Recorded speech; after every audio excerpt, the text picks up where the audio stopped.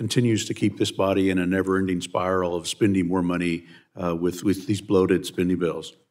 And on our side of the aisle, my colleagues and I tend to try to balance a budget in 10 years. We focused on that with the Budget Committee and worked there. But since I've been here in the last almost 7 years, it's more and more difficult to accomplish that in a 10-year window. Yesterday's budget released by President Biden just pushes us further down the wrong path. I mean, if we think our debt's now, if we follow the plan proposed by the president, which even includes tax increases, our national debt would be $52.7 trillion in 10 years. Mr. Chairman, I'd like to submit for the record my op-ed entitled 3 Ways to Treat America's Debt Pandemic. In it, I outline that's not just our national debt, but that's a problem, but that household debt has also reached a high of $17.5 trillion this year. Families are struggling to pay their debt because of the inflation and because of taking on credit card and other debt is only exacerbating that national fiscal crisis. Dr. Falkender, it seems that there are correlations between personal finances and our national fiscal situation. The inflation from Bidenomics has created a turbulent economy for working families.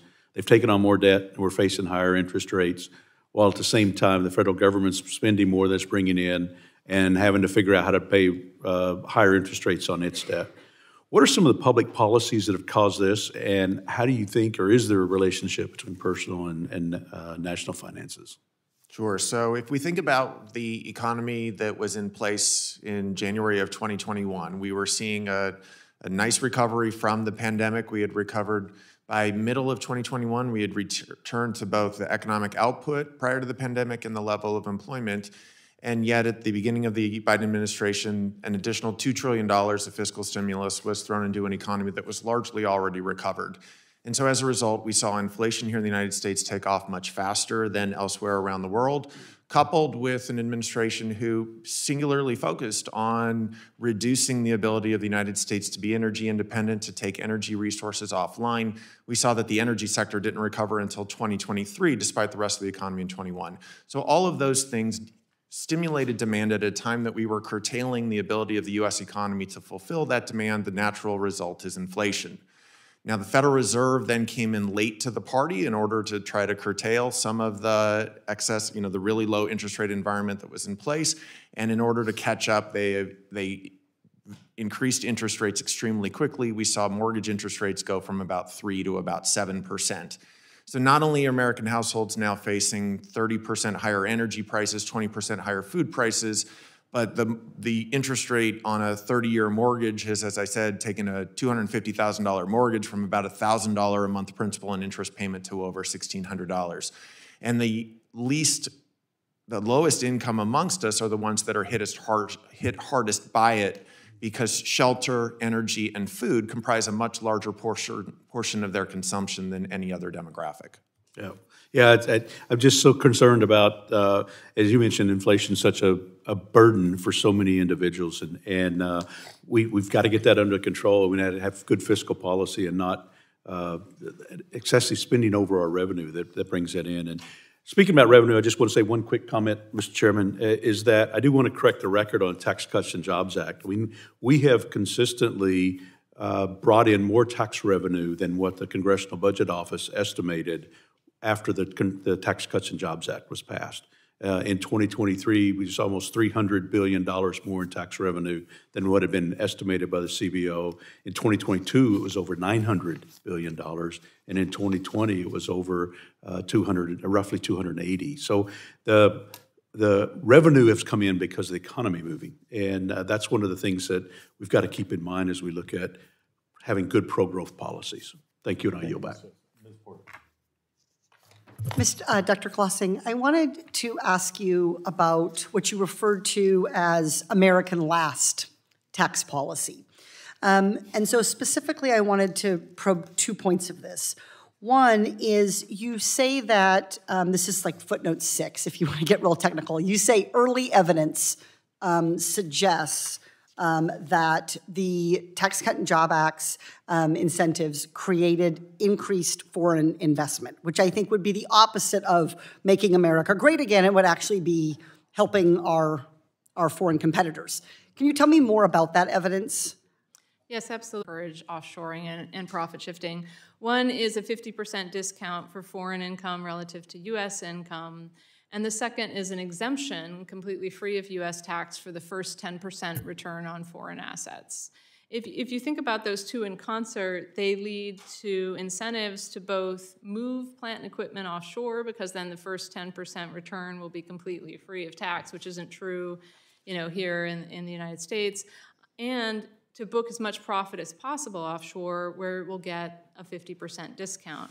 And it's actually a little more perverse than that, because even if you have income in a high tax country offshore, or at least a medium tax country offshore, you can use the foreign tax credits from that income, combine it with your income in haven jurisdictions, and still get to half the US rate. So you'd rather have income in France or Japan than you would have it in the United States too, because it'll generate those foreign tax credits to offset tax due on lower tax jurisdictions like Switzerland. So I represent about 700,000 Americans. How do they benefit from increased foreign investment? There are benefits to international capital and international trade, and I've written a whole book about that. But I don't think we want a tax system that puts a thumb on the scale in favor of the foreign relative to the domestic, right? We also benefit from having these investments here at home, and from jobs and the other things that go with plant and equipment, right? So when you're looking at kind of like the bang for the buck of what we got from all of those corporate tax cuts, I think that money would have been much better spent on some of the investments that Mr. Linden referred to, like the early childhood education. My second question is about competition policy, which has been a big focus of the Biden administration. My colleagues on both sides of the aisle love to talk about small business and how they're so pro small and medium business. How does the Tax Cut and Jobs Act affect competition policy? In other words, the corporate tax base is very concentrated. So when we reduce corporate taxes, who gets helped among businesses and who gets hurt? Yeah, that's a really interesting point, and I'm glad you asked that question, because one underappreciated fact is just how concentrated that corporate tax base is. There are about 500,000 C Corp payers in the United States, and less than 0.5% of them, fewer than 2,000, account for 90% of the tax base, approximately.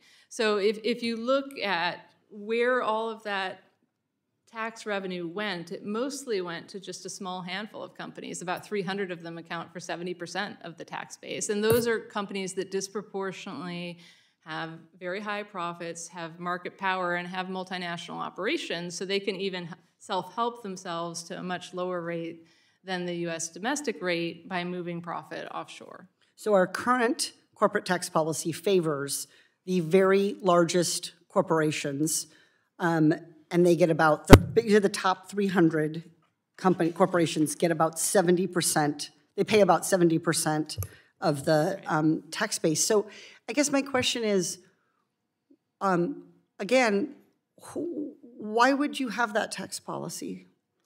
What ordinary American who might want to start a business, how are they helped by this?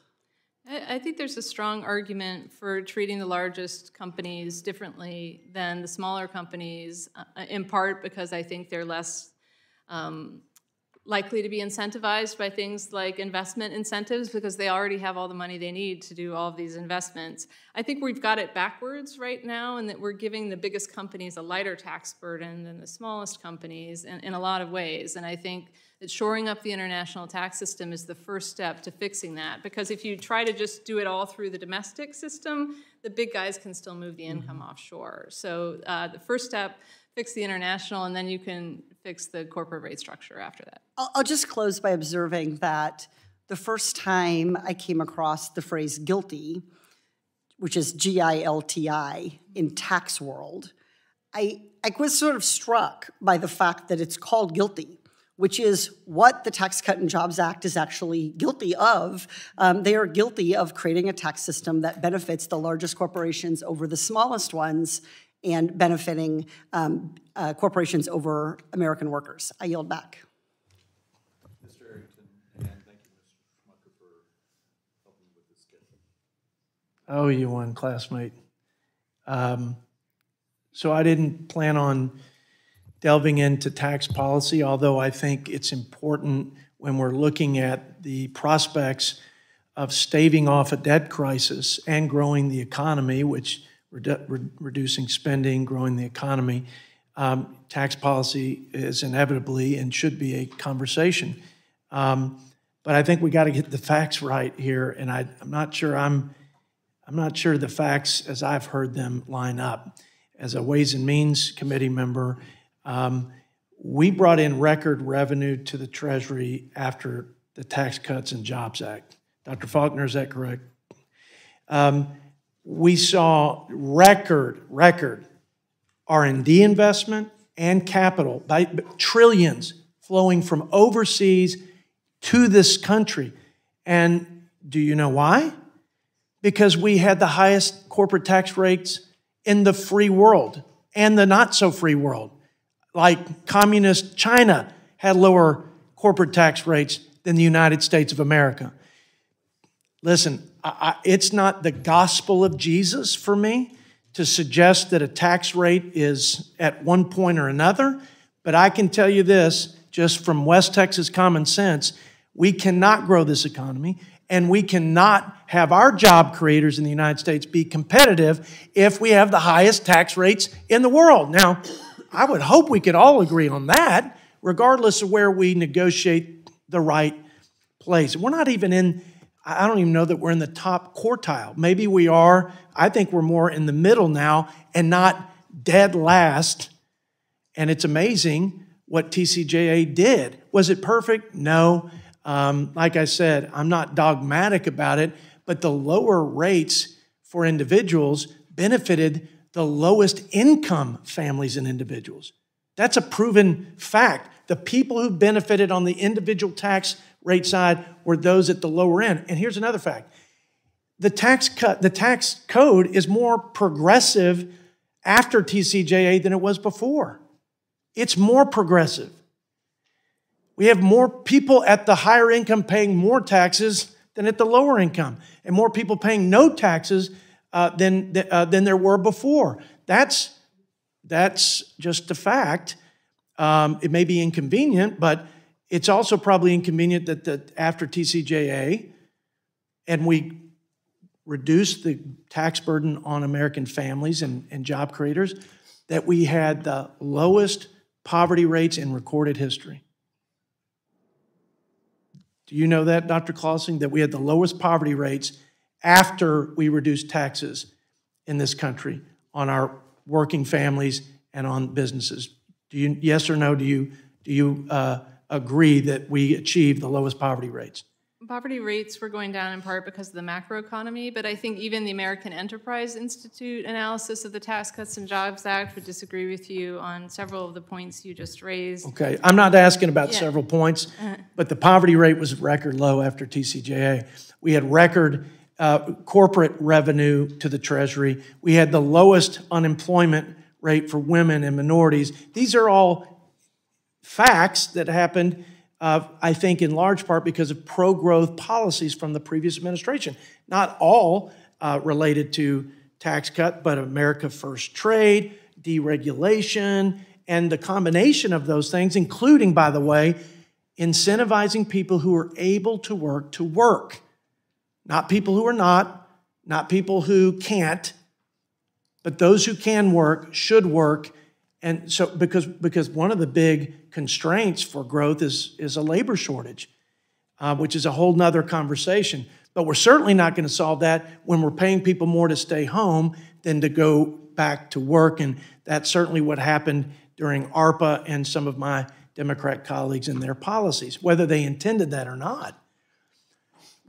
Listen, I don't know a single person in this country that I've talked to who is well-informed, who believes that the level of indebtedness record for this country, that the fiscal path in terms of deficits and the projections from CBO of $120 trillion on top of the 34 believe this is sustainable and are not terrified at the prospect of a debt-related crisis. Not any objective or serious person believes that, including our Democrat witness from our fiscal State of the Union in this very room, Mark Zandi from Bloomberg Analytics, and other nonpartisans like our Comptroller General who worked under both Democrat and Republican. Every one of them said, and granted, Democrats have a different set of solutions and strategies. There's probably some middle ground, and then we have ours, but no one, and I'm sorry, Mr. Chairman, I'll end with it, no one thought that we were okay, that we could sustain the level of deficits and debt, and that there wouldn't be a payday someday, and one that would be irreparable and even catastrophic. I haven't met anybody that in this hearing room, at that dais, that witness table, saying anything to the contrary. With that, I yield back. I apologize. Thank you.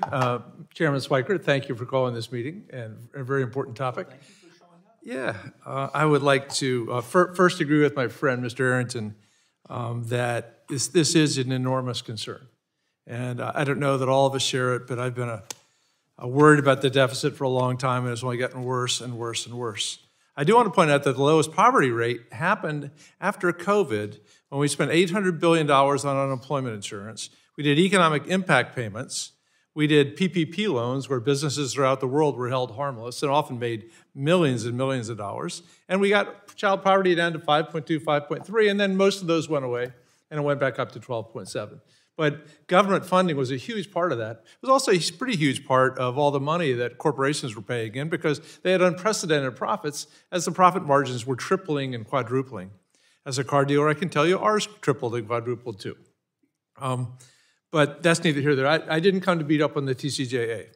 But I do want to thank Dr. Clausing for always being so good to us, for your service in the administration, in and out.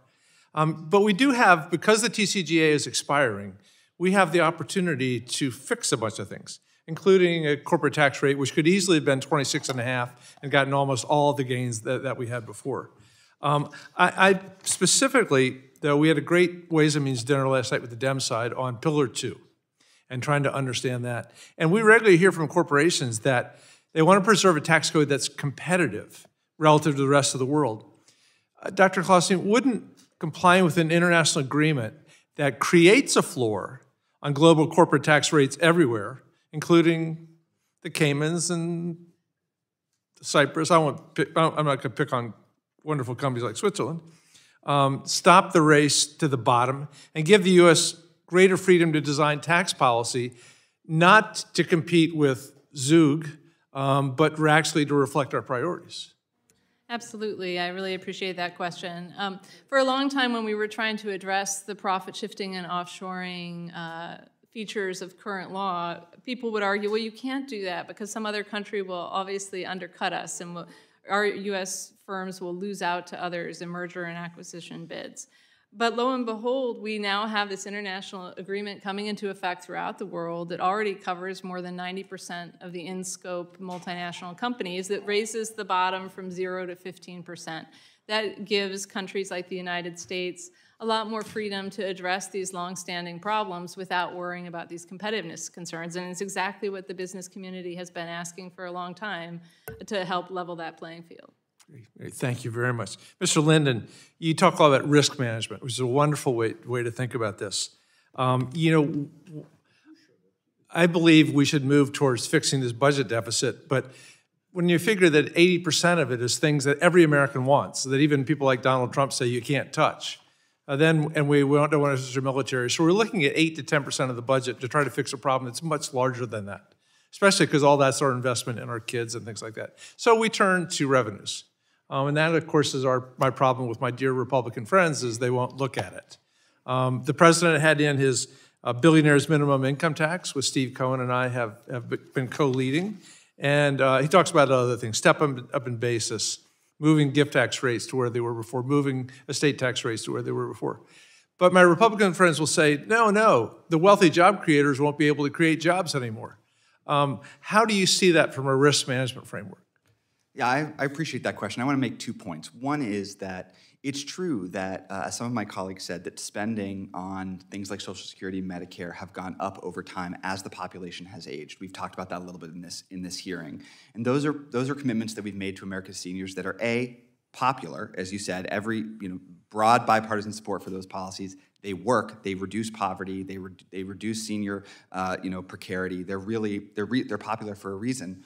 And critically, we used to have a tax code that was able to finance the increase in costs. And instead of maintaining that tax code or building on it, we cut taxes repeatedly. And that's why now, even though those costs are rising, the debt is now rising with it. It didn't have to be this way. We could have chosen to simply finance those commitments the way we were before. Now we are in a bigger hole and we have to dig our way out of it. But the first thing you do when you're in a hole is, stop digging. So stop cutting taxes for people at the top. And that brings me to my second point, which is, look, at the end of the day, where does economic growth come from? Does it come from the titans of industry sitting in boardrooms deciding how many jobs they're going to create in a day? No, it doesn't. It comes from customers, it comes from workers, it comes from families doing their best from day to day. And that's where you want to invest. That's why we see the evidence that we do, that investing in middle-class families and low-income families produces broad-based economic growth. It doesn't come from giving tax cuts to people at the very top. Yeah, and Mr. Chairman, if just for 10 seconds, my Dr. Falkender was nodding his head no on the tax increases. I just want to say that as somebody who's kept the dealership books since 1975, I remember figuring tax rates out at 75% until we get to 1986. Somehow we kept growing and surviving. So they have gone way, way, way down from where they used to be.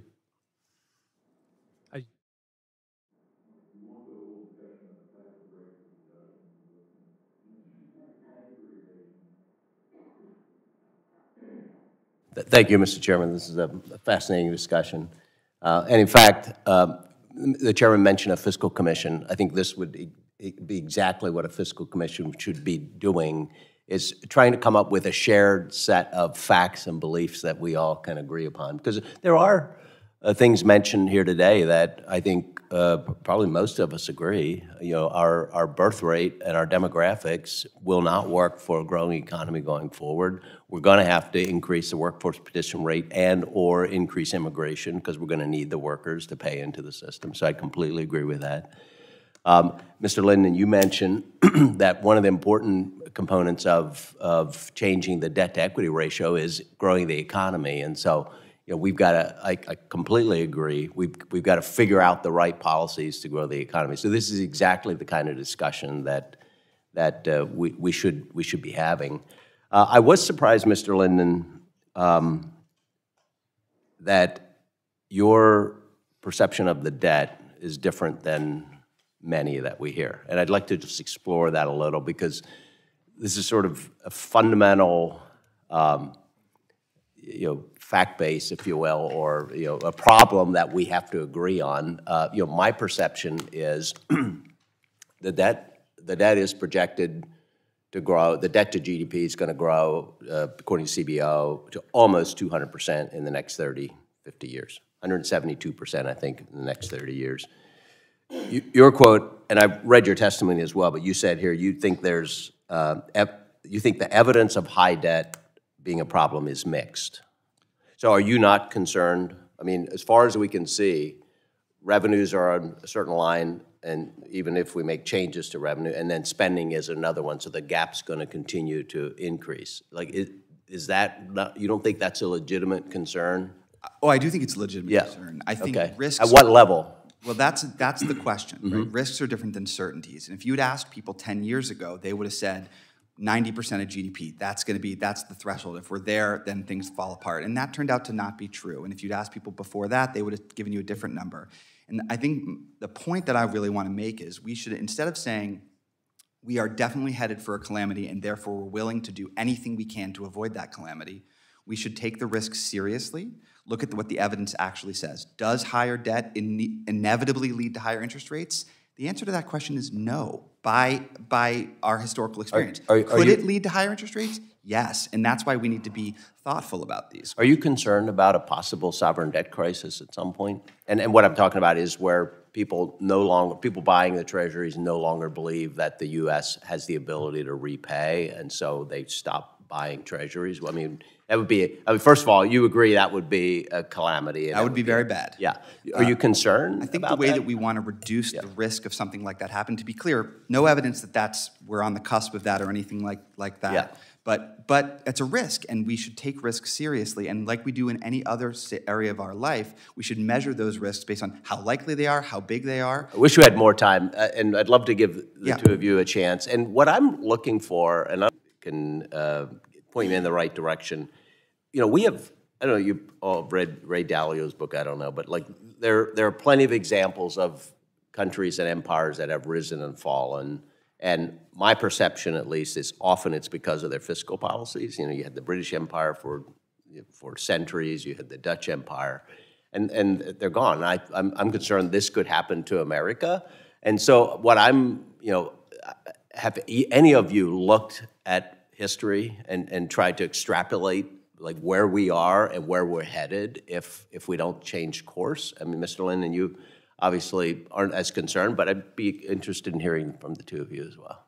So, Congressman, my read of the literature on the 90% figure is that countries have not had financial crises, debt crises below 90% of GDP, debt to GDP ratios, that they have all occurred above 90. Now, it does not mean that once you hit 90, you hit a debt crisis. It just says that's where they happen. Japan's been above 200% for a while, but Japan has a much higher savings rate. Now, the US has the world's reserve currency, which means that our threshold is going to be higher.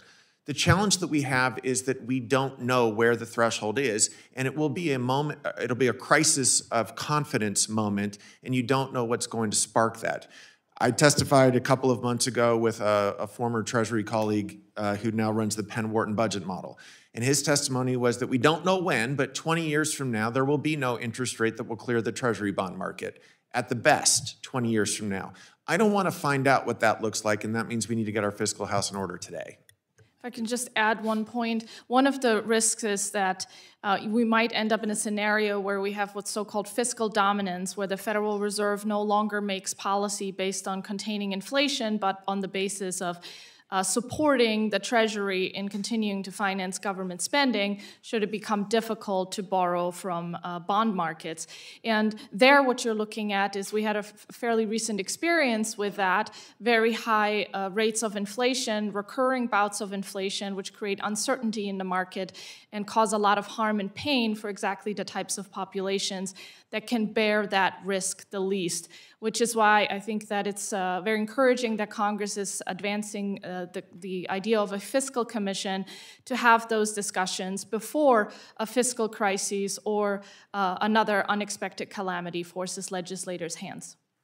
I'm apparently out of time, but maybe we aren't as far apart as initially we would. It sounded, but yeah, I know I'm out of time. Thank you. Have at it, Mr. Smucker. You're out of time.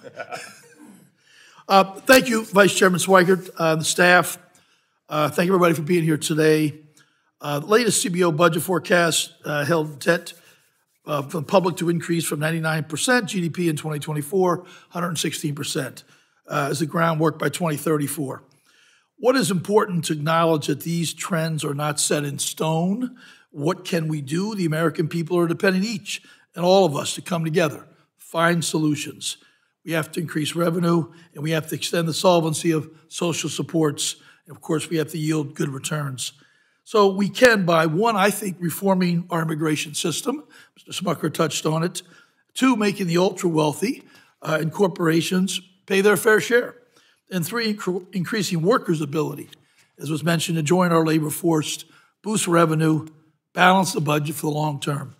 This leads to my first question, Mr. Linden. The Penn-Wharton budget model, which I'm pretty familiar with, having been involved in it from the beginning, states that exempting applicants with advanced STEM degrees from employment-based green card caps, exempting them from those caps, would reduce the federal budget deficit by $129 billion over 10 years. The CBO then projects 5 million more immigrants. I love immigration.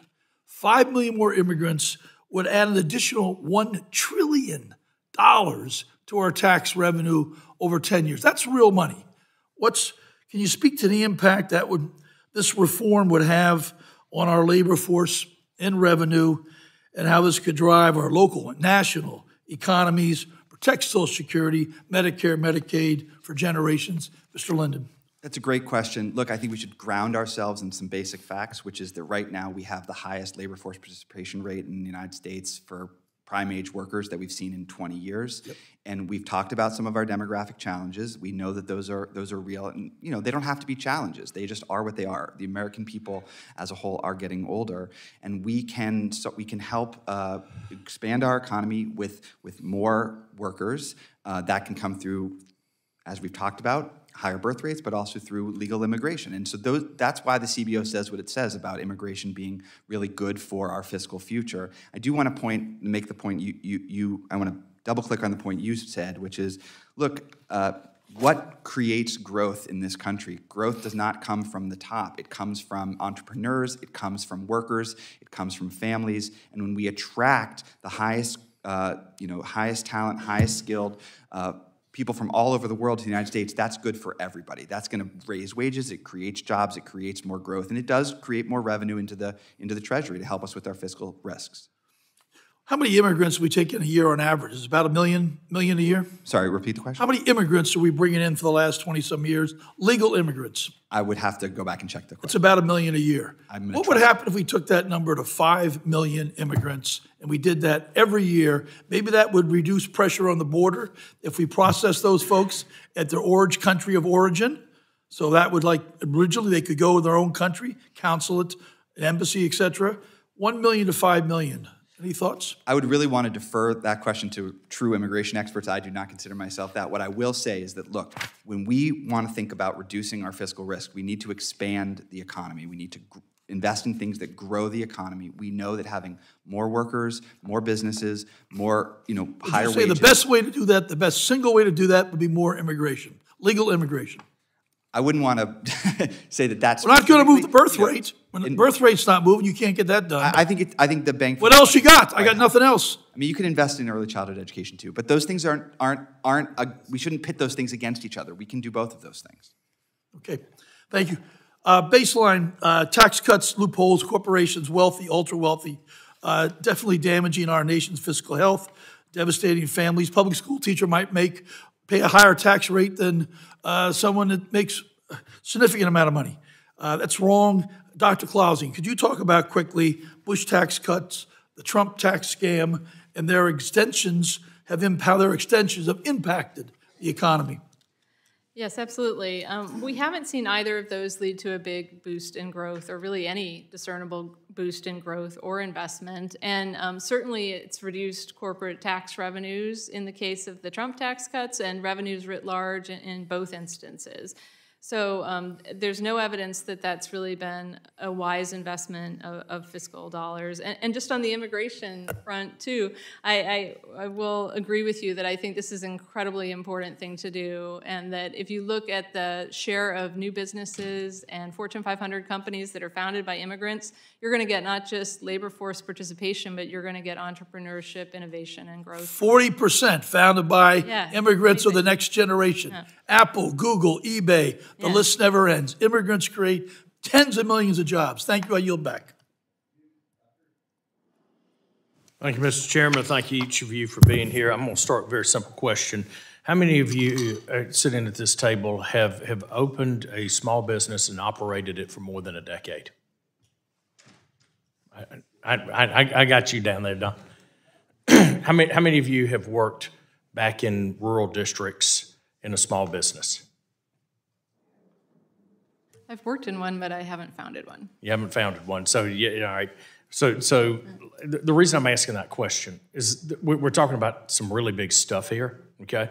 And there's a lot of room for debate on that. But I want to go back to what works and what's not working in our small business community right now. Inflationary pressures are incredible. Regulatory burdens and how they are enforced in a very prescriptive manner are crushing to the small business community. These are businesses that are innovating. These are businesses that are creating jobs, and this is where the next great idea always comes from, is somebody's small business in a garage.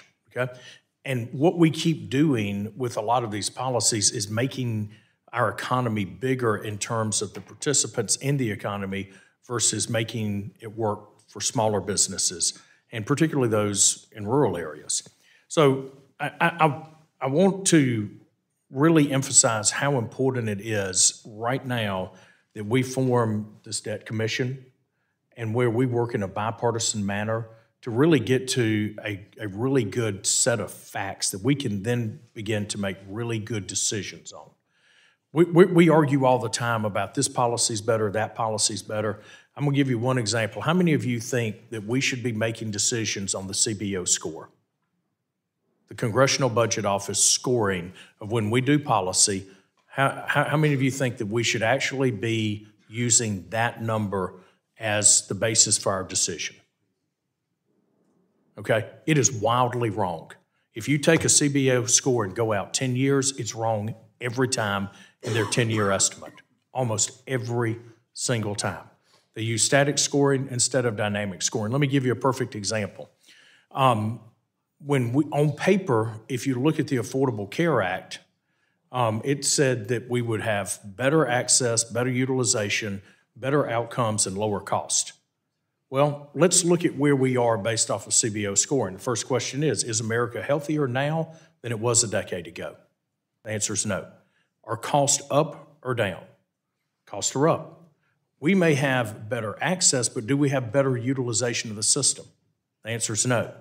If you look at the CBO scoring as it relates to the Tax Cuts and Jobs Act, how many we had greater than expected revenues coming in from that. Does anybody argue with that? I think that's not right. You don't think it's right. So No, we have record revenues coming in. No. Okay. Last year's revenues were 16.5% of GDP. It's worth noting, yes, of course, in the year before that, there was a record year, but that was, as my colleague noted, kind of an aberration. 16.5% of GDP was the revenue. That's one of the lowest in recent history. In 2000, before the Bush tax cuts and the Trump tax cuts, how do you factor in inflation into the GDP? Does that skew it at all? No, it doesn't, because it's the nominal amount of revenue raised divided by the nominal GDP. It's 16.5%. All right. Dr. Faulkner, do you think that we should be doing things from a business standpoint that encourage investment here domestically, that encourage research and development here domestically, and do you think we should make every effort to transfer wealth from around the world to the U.S.? I think we should be creating a business environment that is competitive globally, and so this is where I'm going to just greatly disagree with some of the other panelists, because if you look at the pre-TCJA world, if you operated a business here in the United States, you contemporaneously paid a 35% corporate income tax rate. In TCJA, we brought that down to 21%. If you operate a multinational, you were able to essentially, especially if you're a significant intellectual property firm, you're able to move the royalties from intellectual property over to a tax haven country and essentially avoid corporate income tax on it. And so by implementing GILTI, we took the tax rate on foreign IP profits from essentially 0 up to 11%. So it seems to me that prior to TCJA, it was 35 for a small company located here in the United States or a domestic company doing something here versus essentially 0. Instead of 35 versus 0, it went to 21 versus 11. That encouraged domestic activity, not discouraged. Mr. Chairman, may I make one? I know my time has expired. May I make ask one more question? We're in this battle right now. If you're running a business, particularly a small business, there is limited revenue stream. Okay, you can do an elastic pricing model. You can raise prices to a certain point, but then consumers cannot afford that.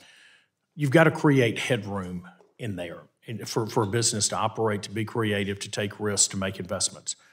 Would anybody on this panel, if the answer is raising taxes, would you simultaneously be willing to greatly reduce the regulatory burden, not necessarily the goals of what you want the regulation to be, but the prescriptive nature in which those regulations are applied to multinationals as well as small businesses? I think there's room for streamlining some regulations, but I wouldn't take them to 0. I think they serve a very useful purpose in some. But there's room to streamline. Yeah. Thank you. Thank you for your indulgence, Mr. Chairman. I yield back. Well, that was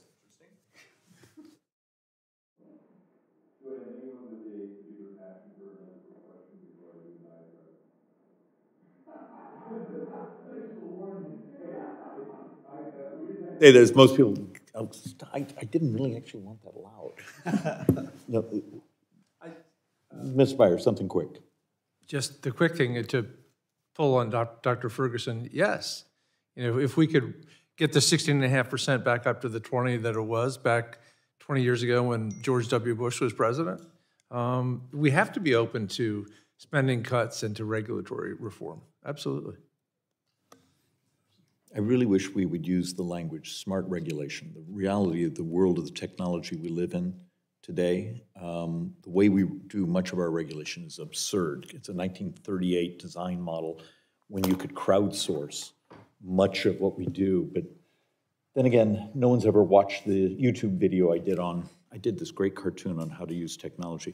I do want to, the prerogative of getting to sit in the bigger chair, I have a handful of things I just want to touch on.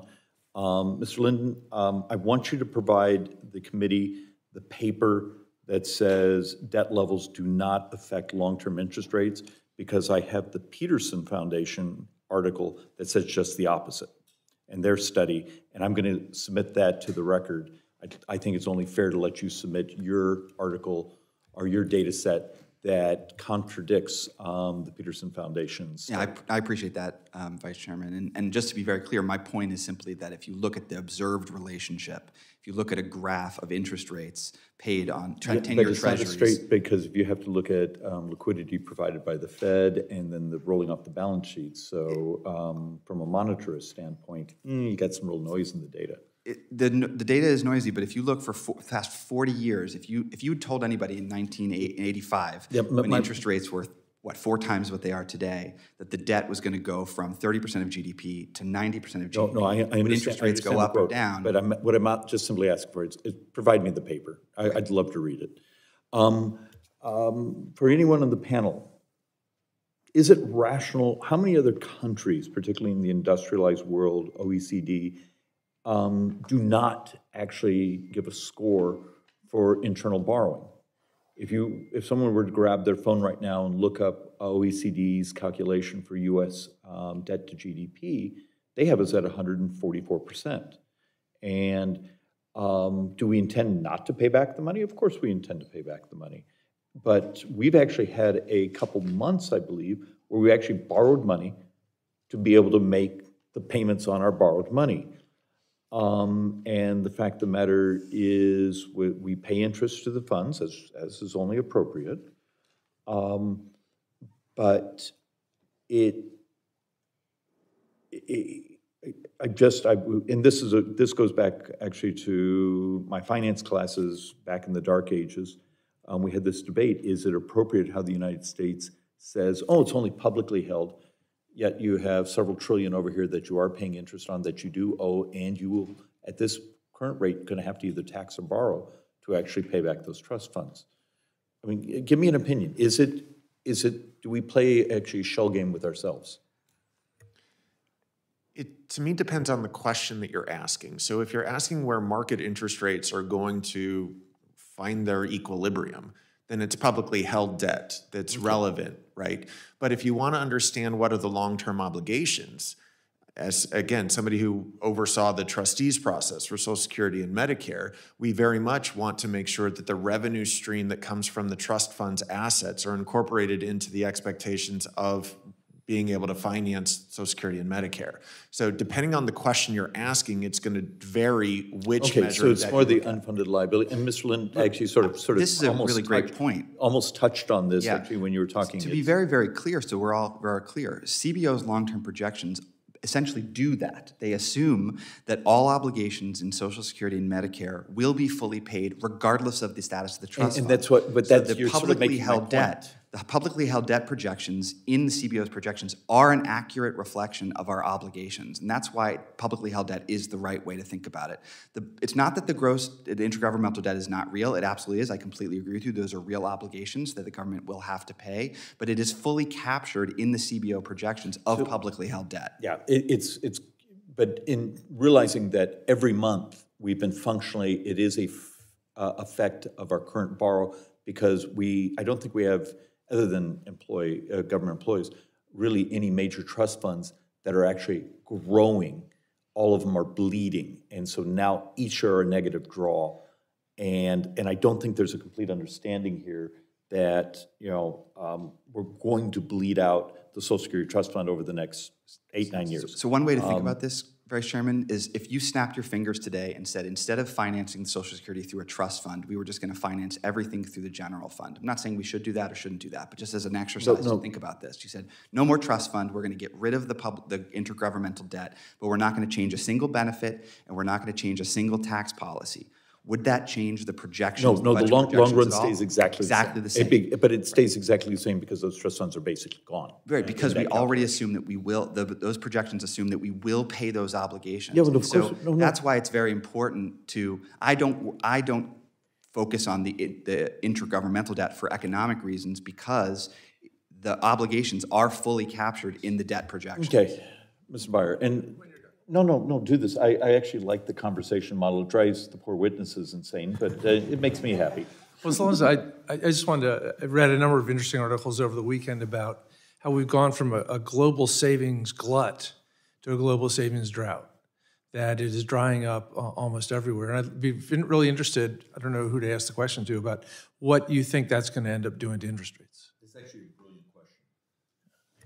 So there's been an interesting hypothesis that one of the things the pandemic did is it changed people's willingness to delay consumption. So if you think about the savings rate, sorry to get really finance professor nerdy on you, but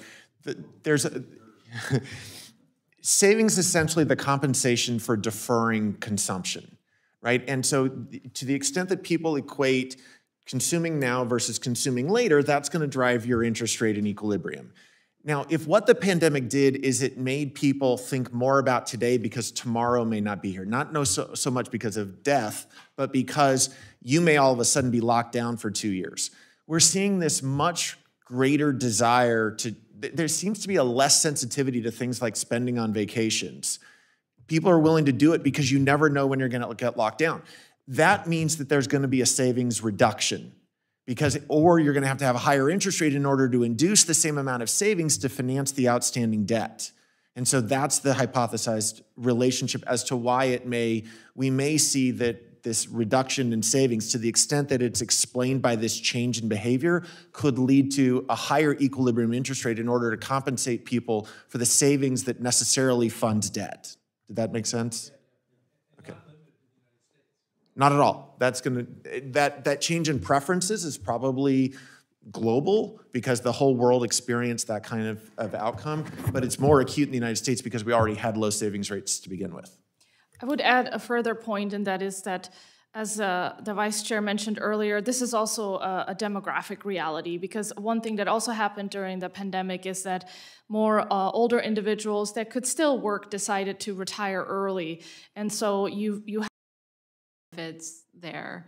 And I do agree that we should have more bipartisan conversations, and I appreciate Vice Chairman's Schweikert's plea for that. I think JCT and the CBO are national treasures that try to bring nonpartisan analysis to things, and of course they get some scores wrong at times, and of course forecasting is difficult, and they should ceaselessly try to do that better.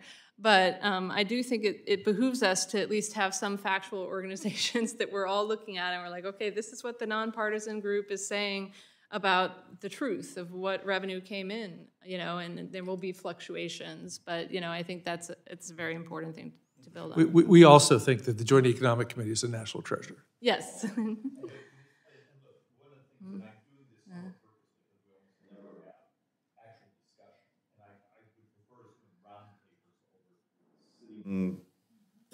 With the barriers here. To Mr. Byers' step up in basis. I have an economic paper somewhere in one of my binders. I have this bad habit of being a pack rat. That was talking about one of the reasons you might have less turn in the economy, even though basis has the adjustments and the 1031s and some of the other things in there, is because so much of your growth in your basis is actually inflation. So do you sell an asset and pay taxes on something that's, your reinvestment is also now at a new higher basis, because how much is true appreciation and how much is just inflation.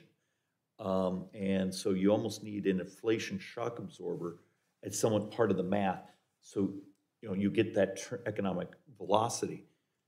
I mean, is it wrong to actually think about saying, okay, if he wants to affect basis, we should at least have an inflation calculator in there?